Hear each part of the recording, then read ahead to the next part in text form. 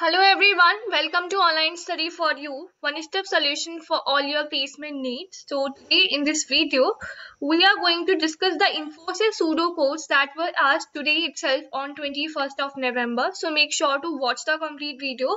This video will definitely help you out in understanding the type of questions they are asking, the difficulty level, and everything we are going to explain in a very explainable manner so that you can understand, right? So without any further delay, let's come to our first question. So here's our first question that okay, so this is a function f. To this function, so this is accepting an integer argument a.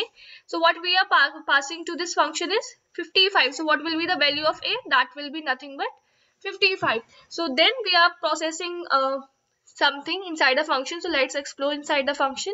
We are having an integer I that has been initialized with 0. Now we are having a while loop where we are continuing in the while loop till the time this condition isn't true. It means that till the time a mod 10 is not equal to 0. So what is the value of a? 55. 55 mod 10, if you're going to do is, first of all, let me tell you that what this modulus operator does. So 55 you have, if you are dividing 55 by 10, what you will be getting is, as remainder, 5, right? You will be getting 5 as the remainder. So is it equal to 0? No, right? Modulus operator basically provides you remainder. That is what I mean to say. So 5 is not equal to 0. So we'll be moving inside the while loop. We are setting the value of a. We are setting the value of a as a plus 3. So what will be the value of a now? 58. And I value we are incrementing by 1. So I will be 1 now. Again we are checking. So 58 mod 10. Is it equal to 0? No, right? It will be what? It will be 8. So again, we'll be moving in the while loop and incrementing 3 inside the value of a. So value of a will be 61 now and I value will be 2. Again, 61 mod 10 is not equal to 0. It will be 1. So 1 not equal to 0. So we'll be updating the value of a as 61 plus 3. So 61 plus 3 will be giving you what?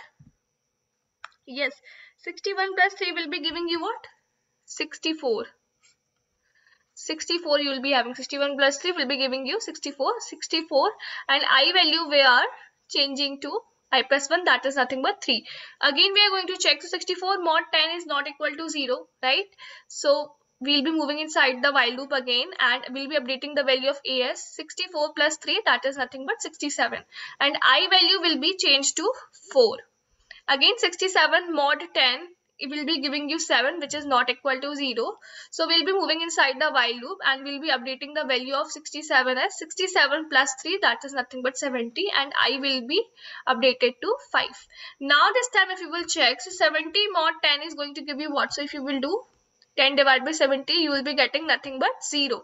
So this time the condition is false, right?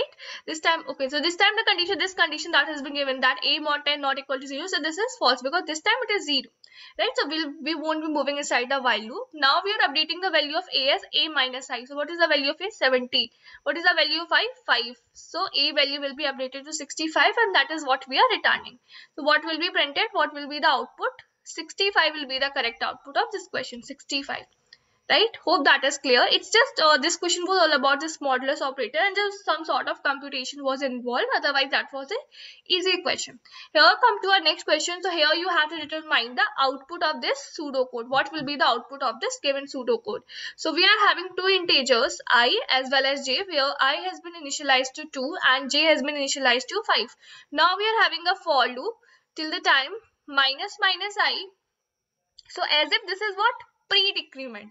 In case of pre-decrement, what is the funda? The funda is first change, then use. So first the value of I will be changed to 1, right? Because we are decrementing, pre-decrement we are doing. So that will change to 1 and then we are going to use that value of I, that is nothing but 1.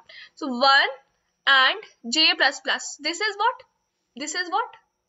Post increment. In post increment, what we have? Post we have first use, then change. So j value will be taken as it is. That is nothing but 5. But just say one thing, there is not a major role of j in this condition, because just we are simply incrementing the value, right? We are simply incrementing the value. Nowhere we are checking for any particular condition of j or so. So there is no such major role of j. So you can just even neglect it even. So your focus should be on this I, because here we are checking to continue in the loop till the time this condition is true, that is I should be lesser than that of 20. So 1 we have in I, and now we are checking 1 less than 20. Yes, it is. So you have to print hey will be printed. Then I value will be updated to I plus 3. So I will be 4 this time. 4 is less than 20. Yes, the condition is true. So again hey will be printed. Then we are updating the value of I is 4 plus 3, that is 7. 7 less than 20. Yes, it is. So hey will be printed. Then we are updating the value of I, 7 plus 3, that is 10. 10 less than 20. Right, so here will be printed. Then again 10 plus 3 will be giving you 13. 13 less than 20, so here will be printed. Again we'll be incrementing the value of 5 by 3, so 16 less than 20, so here will be printed. Then 16 plus 3 will be giving you 19. 19 is less than 20, so here will be printed. Later on 19 plus 3 will be giving you 22, which is not lesser than that of 20, so we will come out of the loop. So how many times he printed? 1, 2, 3, 4, 5, 6, 7. So that will be the correct output for our particular question. Hope that is clear for you. We haven't put major focus on j value, because we don't, it doesn't even matter, because there is no such specified condition or something given, and j value will keep on incrementing. It is not reducing anywhere, because you know that 0, if something is there, so 0 denotes to false condition, but if it is incrementing, so it will always represent a true value, right? You know that 0 represents false, other values represents true. That's why you don't have to put focus on this j value. Your main focus should be on this I value, right? So hope that is clear. Let's proceed to our next question. That is an easy question, but somewhat tricky. So here, you know, like a comma can be used as a separator. We usually use as a separator, but let me tell you that comma also acts as an operator.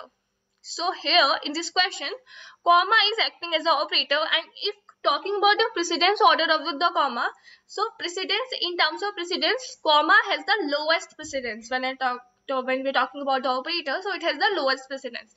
So we are simply having an integer a here. We have set the value of a as 0. Now we are checking the condition that till the time a value is equal to 0, what you have to do? Okay, sorry, we are just simply checking if a equal to 0 or not. So you can see here we have set the value of a as 0. So obviously this if condition is going to be true. So now we are doing what? We are setting the value of a. Now you must be confused that what should be the value, this 1, 4 or 10. Let me tell you, in terms of precedence, the comma value is very low, but as if you have used the brackets here, and you know that brackets are the highest precedence, so we'll be moving till the last. So first a value will be set to 1, but again there's a bracket, we have to move further, a equal to 4, then at the last we have set a equal to 10. So the value of a is going to be 10.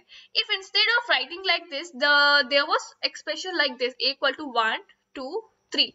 So as if I told that in case of comma, the precedence is low. So what will happen in that case?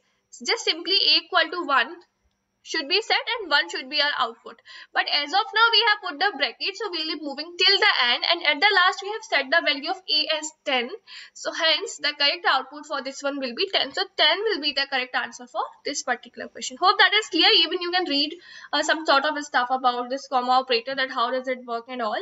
So sometimes like companies do ask these kind of tricky questions, because perhaps most of us are not aware of these facts, right? Okay, so here's our next question. So we have integer values, number, res, first, second, third. So number value is 2821. Now we are doing some sort of modification. So res value we are putting as number mod 10. What is the value of number? 2821. If you are dividing it by 10, what will be your remainder? 1. So res value will be nothing but 1. Now we are reducing the number as number divided by 10. So if you will be dividing this number by 10, what will be your quotient? 282. So number is 282 now. Now we are putting in third, number mod 10. So if this is our number now, right? 282. So 282 mod 10 will be giving you nothing but 2. So 2 is stored in third. Now we are further reducing our number 282 by dividing it by 10. So number will be 28 now.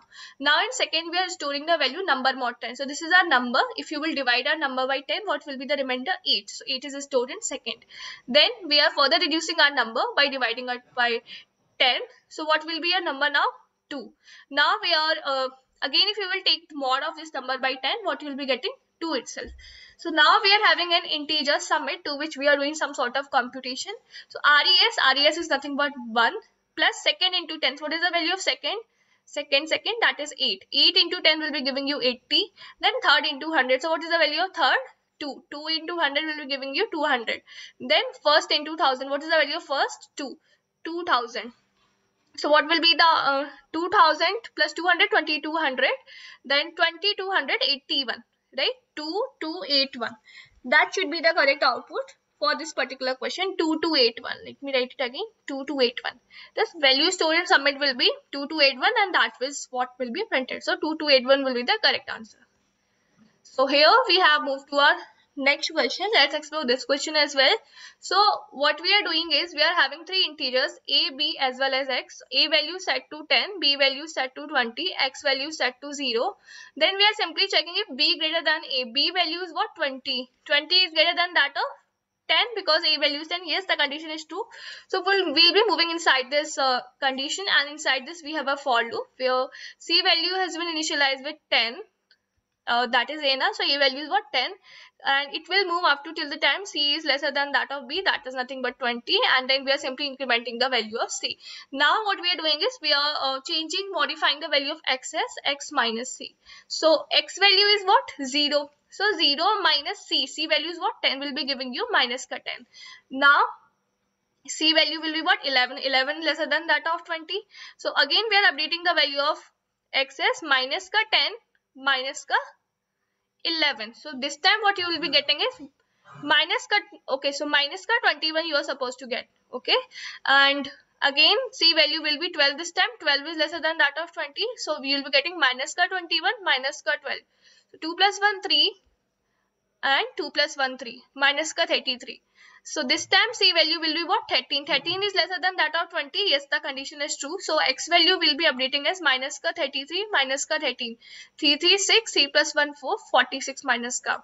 Then c value will be 14. Yes, the condition is still true. So x value we are updating as minus ka 46 minus ka 14, which will be giving you 6 plus 4 10, 4 plus 1 5, and carry is there, so minus 16. C value will be 15. 15 lesser than 20. The condition is still true. So the x value will be updated as minus ka 60 minus ka 15. So you will be getting minus ka 75. C value will be 16 now. 16 is lesser than that of 20.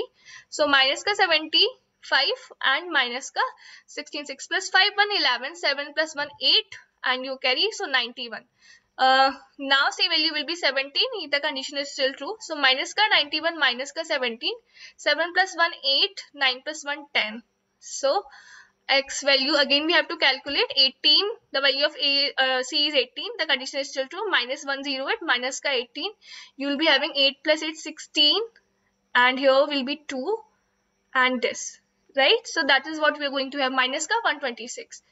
And now c value is 19. 19 lesser than that of 20. The condition is still true. So you will be having minus ka 126 minus ka 19. So that is going to give you what? Minus ka 145. 9 plus 6 15, and 2 plus 1 3 carries there. So minus ka 145 you are going to have. Then c value will be what? 20. 20 lesser than that of 20. The condition is false, right? So we will come out of the for loop. So what will be the correct answer? Minus ka 145, because you can see here we are simply printing the x value. So x value is what? Minus ka 145. Else part won't be executed because this if condition was true, right? So minus ka 145 will be the correct answer for this question. So these were some of the questions for you that were asked in today's slot. I hope that you must have got a sort of understanding. Well, this video was just to give you kind of insight at what order of, like, what is the difficulty level of question that has been asked in Infosys. So hope that everything is clear.